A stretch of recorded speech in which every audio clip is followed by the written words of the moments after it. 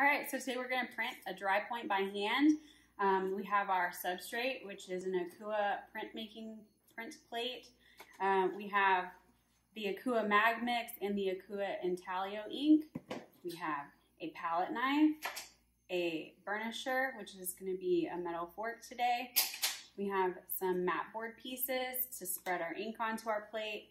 We have our print paper, and we have some phone book pages for wiping after we wipe with our Akua print wiping cloth that you can get as well. But this is tarlatan, but you can use the Akua printing cloth because you can just buy that in a little small pack, and that'll be perfect for you.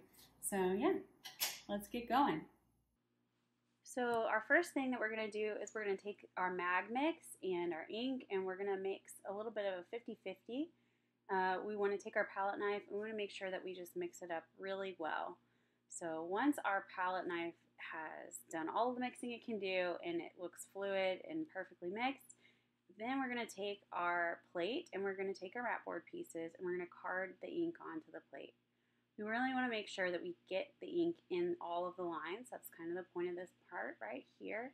So make sure that you push the ink in every direction on the plate. We're going to push it back and forth, across, and you probably want to put it on a piece of newsprint to minimize your mess. And backwards.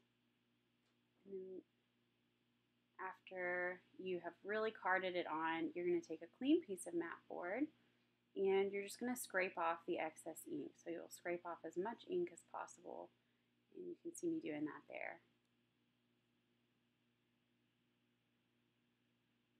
All right, so now we're going to take our piece of tarlatan or Akua printing cloth, and you're just going to, you can't really see me doing it in here, but you're just going to turn it and tuck it underneath, and you want to make sure that you have a good pad like the palm of your hand. Make sure that it is like a good solid pad. And right here, the first thing you're going to do is a push and twist, is what I like to call it.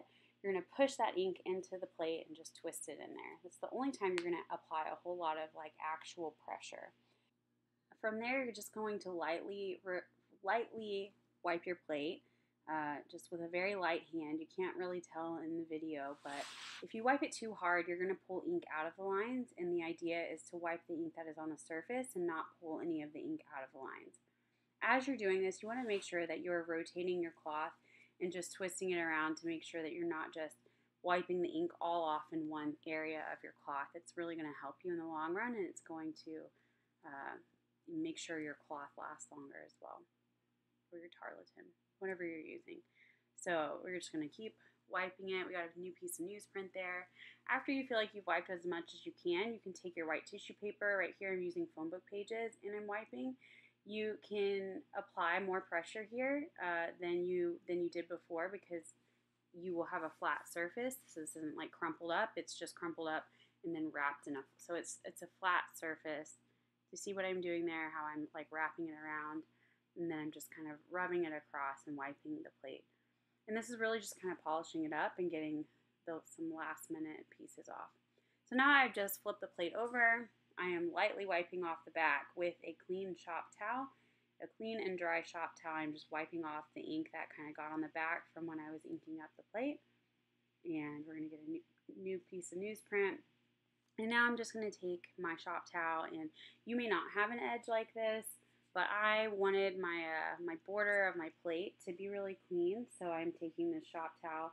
Again, it's clean and dry, and I'm just wiping it down. So that way those edges are really neat and clean. If you don't have a border but you have another area of your plate that you want to be polished extra, you can do that using a shop towel as well. This is what it looks like when it's completely inked. Now, this is what the registration idea would be for you. You're going to outline your plate, and then you'll have an outline around your plate, add a 1-inch border, done with your ruler. Here we're just using a scrap piece of paper, so it didn't quite fit, but it's all good.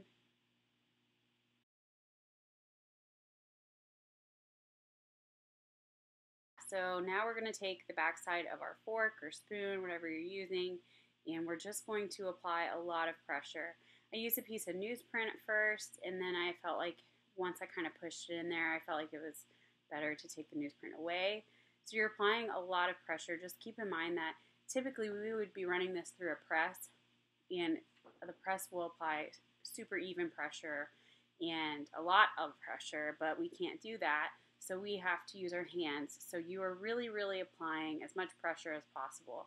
So the idea is to hold it in the middle and really kind of work out from the center and just push down as much as you can. You can peel it up to check on it.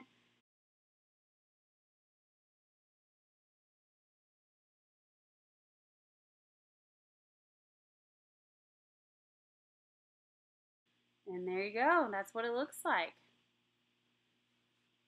So once you're finished, you could, if you wanted to later, you could take some watercolors and you could watercolor your image. So here's an example of that. Yay!